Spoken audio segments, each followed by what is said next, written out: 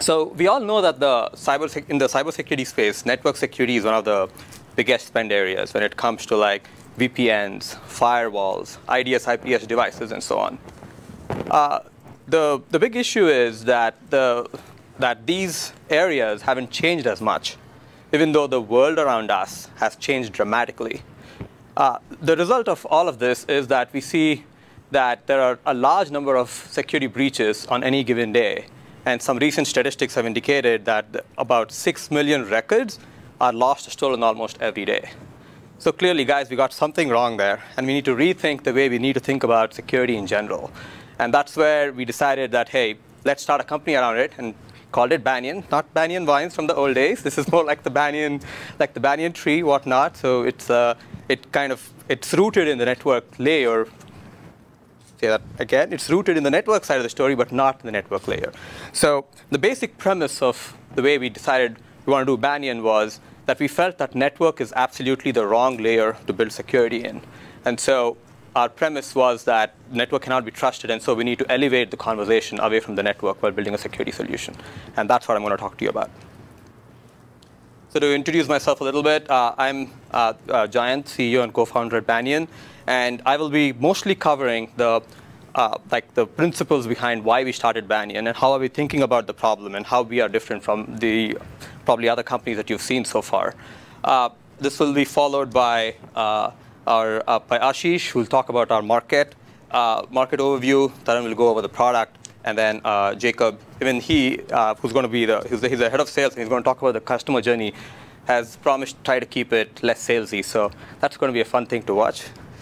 So with that, sorry, Jacob, I had to take a swipe at you.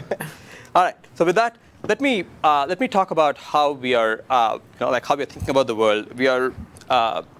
So as we think about heading to the perimeter-free world, I think when I think about the world and how it has moved to where we are today, the main company that comes to my mind is VMware, who was one of the pioneers in this area of virtualization, and that has kind of created like the foundation for a lot of the stuff that's been built today, including the different types of clouds.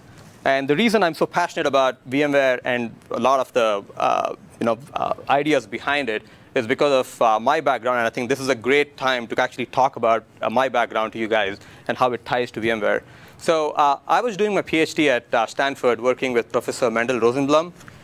Mendel Rosenblum, for those who don't know, is one of the founders of Banyan. Sorry, not Banyan, too. That would be great. No, he's one of the founders of VMware, along with Diane Green and his 2 students. And yeah, I was late to the game because it was already started by the time I got there, but it was amazing to be next to him as the company grew, and a lot of learnings that we're actually going to talk about in this is like based on what we learned from there. And so once I finished my PhD, at some point I ended up at VMware, and then started looking at different aspects of like virtualization and security, and trying to see what's the right thing to do. A cool technology that I invented, co-invented, so to speak, at VMware was this ability to do instant VMs.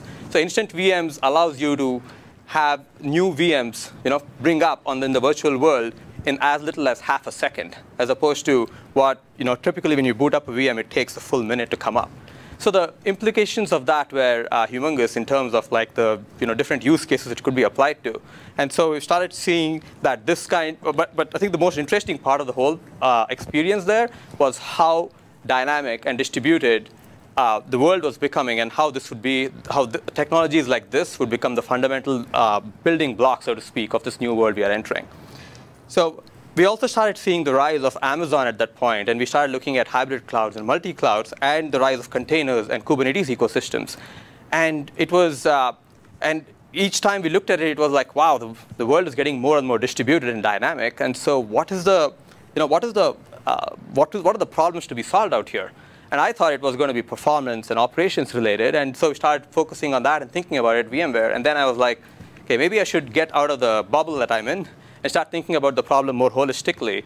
And so I got out, and we had a lot of customer interviews at that point, and we figured that, interestingly and surprisingly, the #1 problem that most people came back to us was about security and secure access to these fast-changing, dynamic, and distributed applications.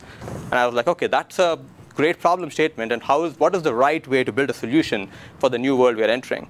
And an even more interesting part of it was not just about, hey, you have these applications coming out, and you need to worry about how they're talking to each other. It was more about users and how the users are actually securely trying to access these dynamically fast-changing distributed applications.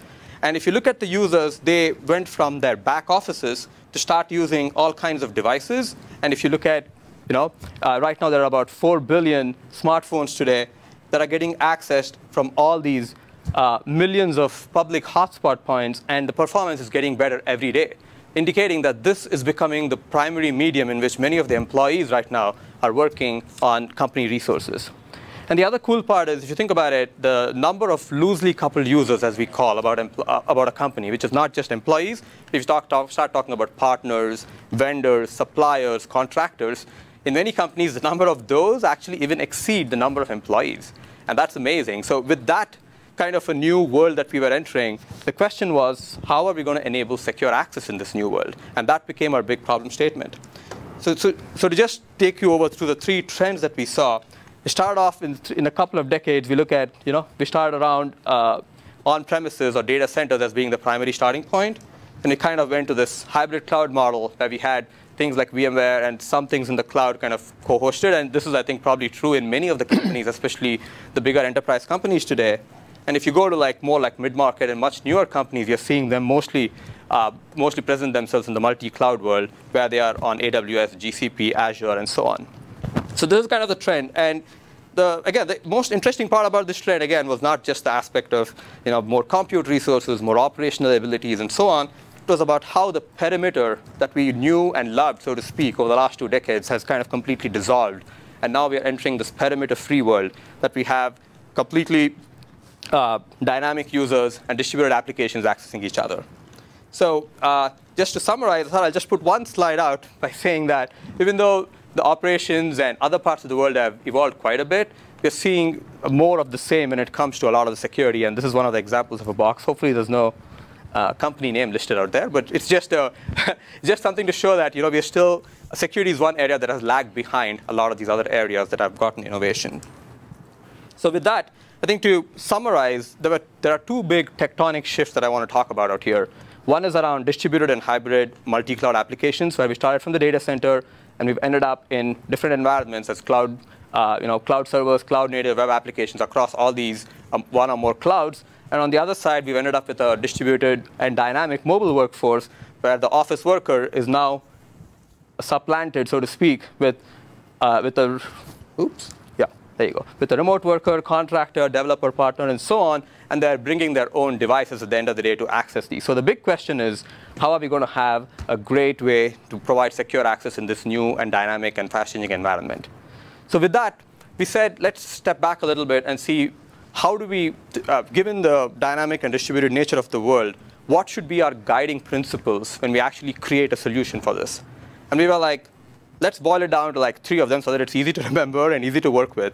And we said first one is that enterprises are actually losing control over the network today. If you think about it, as the applications move to the cloud, we have very little, enterprises in general have very little control over what goes into the network because it's the cloud, like AWS and others that actually control the network at the end of the day. So that means a solution that we designed for overall sanity of the layer needs to be something which is completely network independent. So that was the first requirement for our solution. Second one was around, if you think about, again, as long as you have a perimeter, you have something called north-south and east-west traffic, where north-south is going from outside the company to inside the company, and east-west being from inside the company to another part of the company. And if you imagine that perimeter suddenly going away, there's no more north-south and east-west traffic anymore. And so in that world, we need to design a solution that's actually pervasive. It's not just limited to inside or outside. It's actually towards both. And finally, this whole security is becoming increasingly complex to manage. As we said, when things start changing all the time around you, how are you going to keep tabs of it, right? And so the key observation there was we need to empower users. We need to bring users into the equation, not just security admins, but also employees and partners and so on, so that they become part of this ecosystem as we create a new solution. Not surprisingly, these principles I'm talking has very similar analogies to VMware. And I think that's, again, because of I would blame it all on Mendel for his influence. But the problem is that if you think about when VMware came about, there were like physical servers all over the place, and they had to build something that was physical server independent or hardware independent to actually get the level of control that people needed. They had to make it truly pervasive in the sense that they had to make it work on all types of servers and all types of applications, not just one type of server, one type of applications. That's what would make it more pervasive in the ecosystem. And then finally, on the empowering users front, they actually did an amazing job by making the IT admin the hero of the whole model, so that they were able to give them the power to kind of, hey, I'm going to give you a CPU with 20 gigahertz in like 5 minutes, right? Not in 5, probably it's faster now, like more like a minute. When I was there, it was 5 minutes. But I'm saying it's like things have changed dramatically things can change dramatically when you empower users, and that's the third big pillar, so to speak, of our guiding principles that we want to embrace while we come up with a solution for that. So with that, we are like, okay, when you talk about secure access, there are a lot of ways to think about it, and I was like, okay, let's start going back to the basic primary principles of what secure access is all about, right?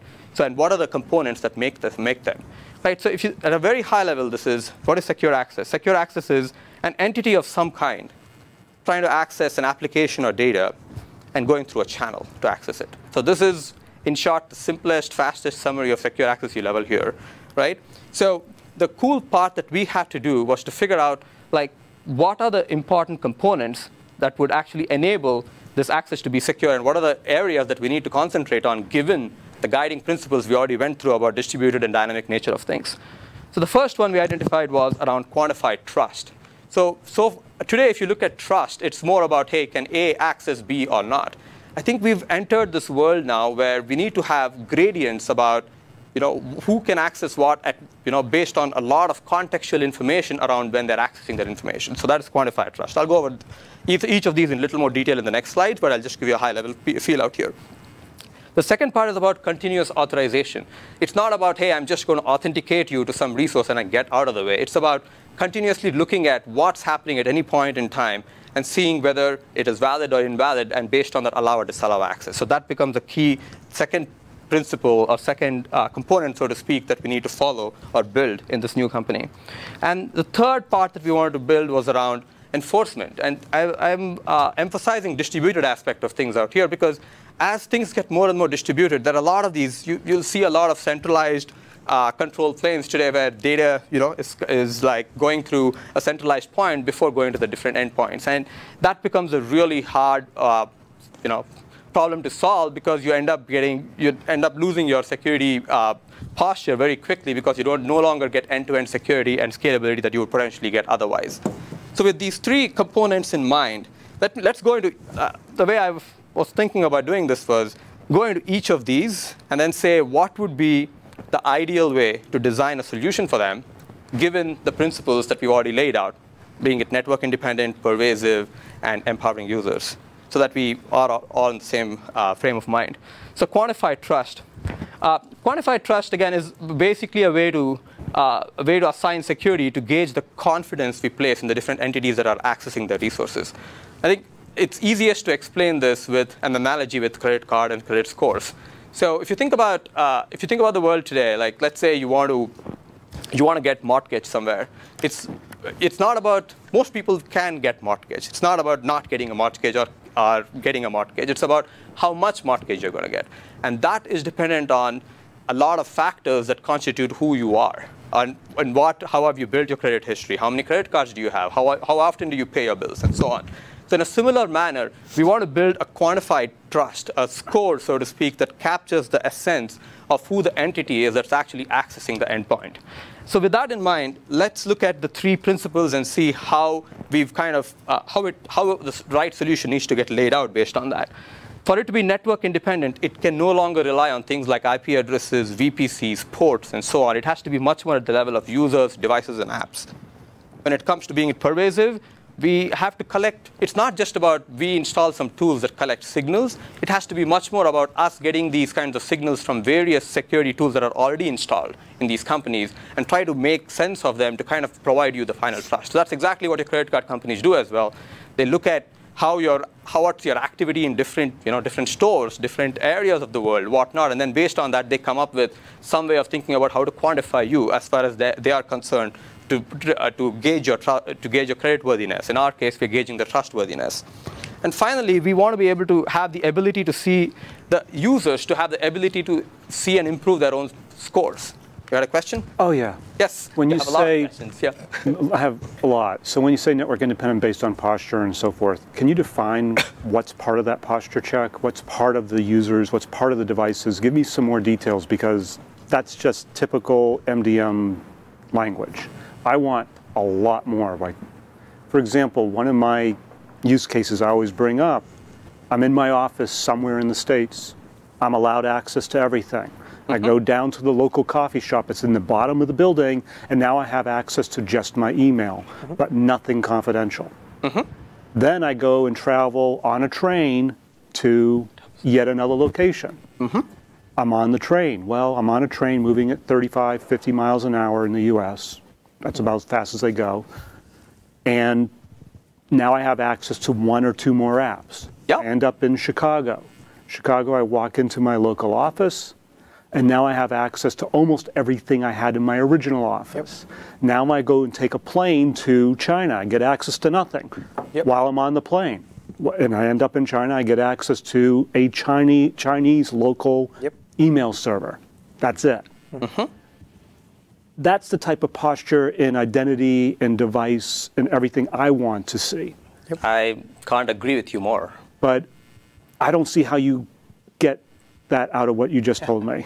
Perfect. We got that. We got it. We actually so that is. I want some details to go with what. Right. So I think in the product section we'll go into. Yeah. So the way we've organized the talk is to lay out the principles in the beginning to kind of tell you what would be the ideal state, which is what you're talking about, and then in the subsequent chapters, as we go deeper into each of these sections, we're going to tell you more about each of them, so that it's much easier to consume in that way. We're waiting to hear more. Layers. We're waiting to hear more. We want more. Of course. That's the whole point of talking to you for an hour and a half. And hopefully a live demo to show some of these scenarios.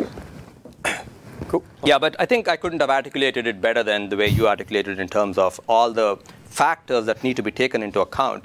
And I think the cool part is that I think I have a next thing out here. Yeah, I think this is directly to talk to you some of your point that a lot of the world today, when they're talking about this kind of contextual or conditional access, they mostly think in terms of authentication, in terms of giving you access to the endpoint and then getting out of the way, getting to the application, so to speak, and getting out of the way. And a lot of the stuff that needs to be done, the work that is missing, is about you get your token or whatnot for hours.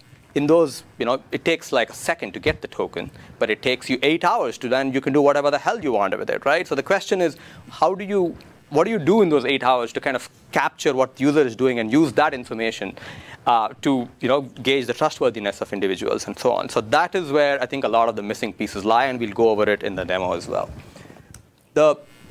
I think this directly leads to the authorization piece, and everybody knows authentication is just to help you log into a particular session. But beyond that, it's all about authorization to provide least privilege access to very specific resources in the company, very specific APIs, very specific MySQL tables, very specific shards of MySQL table, and so on. So that's kind of what we're talking about as a least privilege access.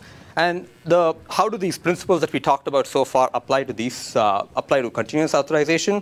First of all, given that we are trying to get away from the network layer, we cannot rely on things like VPNs and network firewalls anymore, which can help you with some kind of a broad network level access to systems, whether it's VPCs or set of applications present in those VPCs and so on. So we need to get more towards a model that is much more closer to the application on this. When it comes to pervasive aspect of this, a right solution needs to think about not just a user to service access, which is what a lot of the contextual places out there, a lot of contextual access and other kinds of things are doing today. But it's also about applications talking to other applications. In what context? Is the application running in the same VPC? Is it running on a different VPC? Is it running on a hardware that is busted, or software that is busted rather? Things like that. So those things need to be taken into account when you talk about continuous authorization. And finally, it comes down to about empowering users again. And here again, it's about coming up with a simple abstraction of the policy engine and ability to provide just very simple high-level policies that in turn get assimilated into much more fine-grained, lower-level policies that get disseminated to the endpoints for enforcement purposes. And so the industry trends you must have already heard in this domain are things like zero trust. How many of you are familiar with zero trust? Yeah, everybody knows about it. Great. And so zero trust, the definition is never trust, always verify, but it's basically talking about least privilege access to resources. And the question is, how do we enable this kind of least privilege access to resources in the product that we build? And the other part is about, how many of you have heard of Google Beyond Corp? Okay, so I think a couple of them. So in a very high level, Google Beyond Corp was an experience that Google went through as they got rid of the VPNs inside the company in a way that they actually are hitting all the scale problems before anybody else, and they saw that VPNs just don't work anymore for their environment. And so their whole journey of how they went through getting rid of it are the principles that were laid out in these Beyond Corp papers. And I think those are amazing reads, and we've leveraged some of that in our system as well. But remember that Google had complete control over the hardware, software, applications, everything else. And now bringing those concepts to a Wild West enterprise is a completely different story, and that's where a lot of the work would have to go in. And finally, talking about distributed enforcement, so I think this is another key here where we want to enforce policies as much as possible really close to the application. And that gives you a lot of benefits. You get end-to-end security. You get scalability because there are multiple points which are enforcing your policies. And finally, even you get high performance because you're not going through weird middle hops. Like, for example, if I'm accessing an application that is out here in Oregon, I'm not going all the way to Hong Kong to come back to Oregon to access it, right? So trying to create your policy enforcement really close to the application is one of the critical bits. So how are these principles going to apply here? It cannot be at the network layer, so it has to be more at the service layer, which is layer 6, layer 7. It has to be applicable, again, to not just users or devices. It has to be applicable to applications. And finally, I think the critical bit, again, to empower users to be part of the equation is we need to be able to visualize these things with maps and graphs and so on, as opposed to the conventional table approach that most people use today. The interesting industry trends that have kind of captured the essence of this is in the Kubernetes world, so to speak. How many of you know Istio? Have you heard of Istio? Mm-hmm. Yeah, so Istio and Envoy are like part of what I call the new generation of, they're called service mesh. So the idea is that you want to create a layer that's really close to the application where you're enforcing policies at the layer 6, layer 7 level as opposed to the networking layer as much as possible.